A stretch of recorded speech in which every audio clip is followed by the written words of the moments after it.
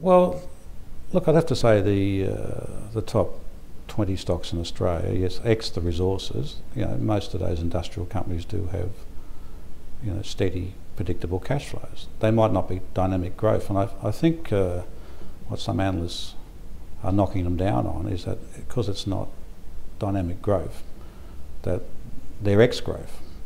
But I think they should take a view of the world. The world is struggling to grow, the developed world is struggling to grow, and not without stimulation. It's got negative interest rates in big parts of the bond market. We've had massive fiscal deficits. We've got manipulation of currency. We've got oil prices and energy prices down. With all that stimulation, there's not much significant growth occurring.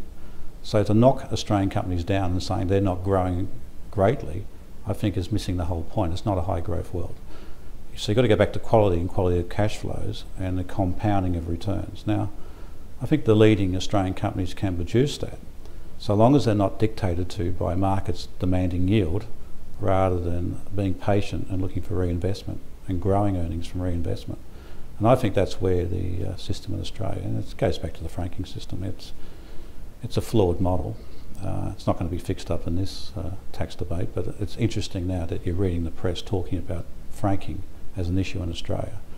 And the ramifications of franking are much more significant than just giving back franking credits, and the nonsense about that if we do away with it, we're doing away with double taxation. That's rubbish. I mean, if we had a tax-paid dividend going to shareholders, which was tax-free in the hands of shareholders because it's tax being paid on it, that gets rid of double taxation. Franking can create zero taxation and serious problems for the country. It should do. I mean, we even had United Group yesterday, no dividend, share price up.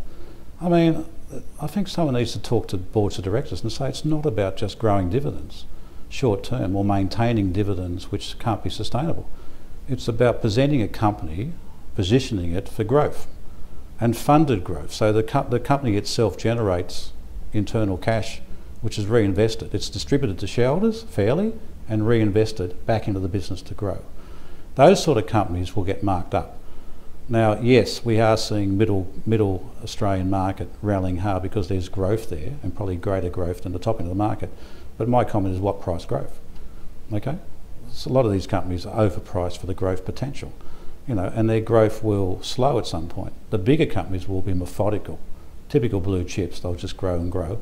And remember, they've got the tailwind of population growth. Australia's got this massive population growth, which, when you think about it, from a Woolies or Coles perspective, even if Audi grabs 10% of the market, the market itself is growing 3-4% per annum. So there's enough for everyone.